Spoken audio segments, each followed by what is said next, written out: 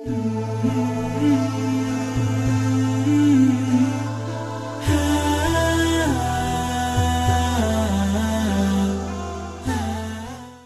اللہ الرحمن الرحیم۔ اللہ پاک کے مقدس ناموں سے خیرات حاصل کرنے کے لیے اور اسماء الحسنہ سے فیض و برکات حاصل کرنے کے لیے آپ اس پروگرام کو بڑے شوق سے دیکھتے اور فون کالز کے ذریعے اپنی دلچسپی کا اظہار کرتے ہیں۔ آئیے آج کے اسم مبارک سے متعارف ہوں۔ اللہ پاک کا اسم مبارک الخبیرو، یا خبیرو اے خبر رکھنے والے۔ اس کے عادات 812 ہیں اور اس کی خاصیت جمالی ہے۔ اللہ خبیر ہے کیونکہ اسے تمام اشیاء کی باریکیوں کی خبر ہے۔ وہ چھوٹی چھوٹی اور بڑی سے بڑی چیز کو ہر وقت پوری طرح جانتا ہے۔ کوئی چیز اس سے چھپی نہیں ہے اور غیب کی تمام خبروں کو جانتا ہے۔ وہ دنیا اور آخرت کے ذرے ذرے کے حال سے باخبر ہے، اس لیے اسے خبیر کہتے ہیں۔ آئیے اللہ پاک کے اس اسم مبارک کے فوائد اور مجربات سے آگاہ ہوں۔ رشتہ اچھا رہے گا یا برا رہے گا، یہ خواہش اور یہ جاننا ہر ایک فرد کی اور والدین کی اور بچوں کی بھی یہ یقیناً ضرورت ہے، اور وہ اکثر یہ فون کر کے پوچھتے بھی رہتے ہیں کہ ہم اپنی بیٹی کا یا بیٹے کا یہ جو رشتہ کرنے لگے ہیں یہ ہمارے لیے اچھا ہے یا برا ہے۔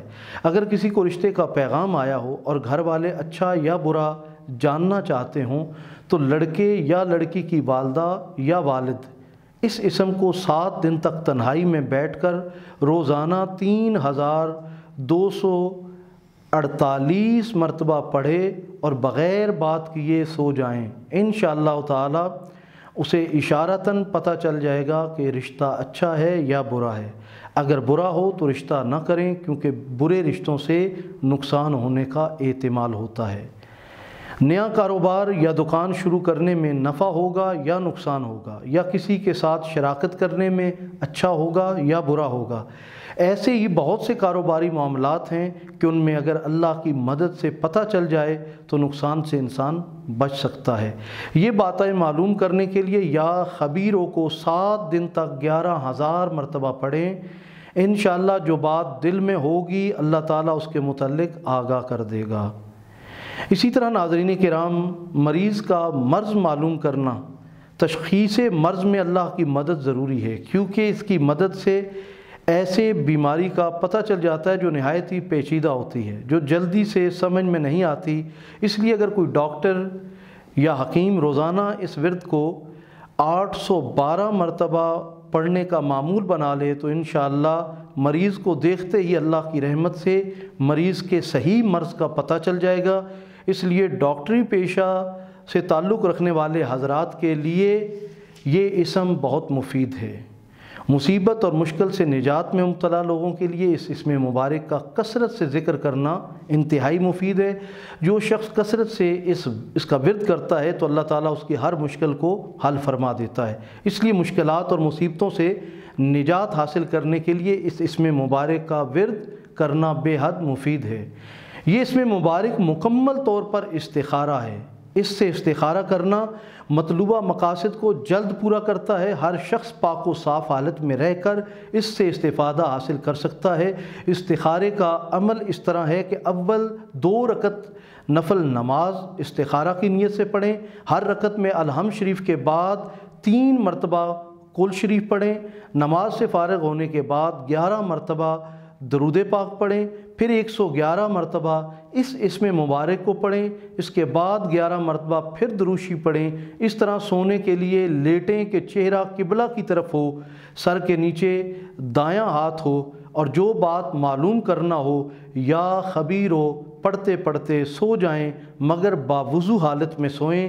چند یوم کے اس مسلسل عمل سے ہی اللہ تعالیٰ کے فضل و کرم سے مطلوبہ مقصد کی خبر مل جائے گی۔ یہ عمل بعد از نماز عشاء کرنا انتہائی فائدہ مند ہے۔ کسی حقیقت سے آگاہی کے لیے یوں عمل کرے، نصف شب کے بعد تازہ وضو کر کے 2 رکعت نماز نفل پڑھ کر حضور اقدس صلی اللہ علیہ وآلہ وسلم کی خدمت میں ثواب ہدیہ پیش کرے۔ اس کے بعد قبلہ رخ بیٹھ کر طاق عدد میں کم از کم 11 مرتبہ دروشی پڑھے۔ اس کے بعد 1500 مرتبہ یہ پڑھے یا علیم و علمنی، یا خبیر و اخبرنی، یا رشید و ارشدنی، اور پھر مسلسل دروشی پڑھتے ہوئے قبلہ رخ ہو کر سو جائے۔ انشاءاللہ خواب میں یا نیم بیداری کی حالت میں مطلوبہ امر سے اور معاملے سے آگاہی حاصل ہو جائے گی۔ یہ جتنے مقاصد آپ کے سامنے بیان کیے گئے ہیں، ان کے لیے اگر آپ دوسروں کو نقش دینے سے پہلے 40 دن تک اس اسم مبارک کو 12,992 مرتبہ پڑھیں، اس کے بعد اس اسم کا نقش دوسروں کو بھی آپ ان تمام معاملات کے لیے دے سکتے ہیں۔